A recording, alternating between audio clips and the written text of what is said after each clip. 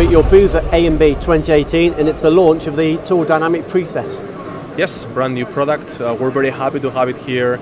It's a new development from our company for this year. Has been great, a lot of interest. So the obvious question is, it's two machines in one. Is that better than having two separate machines? Well, I think so. First of all, we see it here. It's a very small footprint. This really helps the customer. You can make this fit in pretty much everywhere in your production.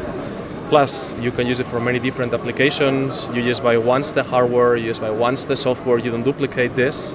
And for training your own people, you train them in just one machine and not in two, which is, I think, fantastic.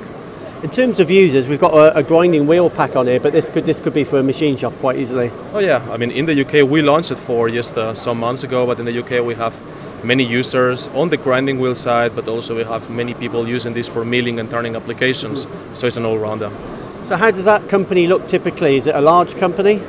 Everything. I mean, we have from small grinding shops, maybe we use two machines, actually using this machine for saving cost, to very big aerospace customers wanting to have cutting-edge technology. So pretty much it's a machine for everybody. But equally, if you don't want this, and you know maybe you can only afford to invest in one at a time, you can still buy your microset presetter and the balancing unit separate. We will be more than happy. I mean, we have many machines, and we can fit the needs of the customer. We can put one machine, we can offer the combination. But what I would like to recommend, and we make this for many customers, we can make a return on investment based on real data. So we can tell the customer how much he saves buying this machine per day, per week, and per month. So very often the customer can say, well, you know, maybe I cannot afford it, and actually what he cannot afford is not buying this machine.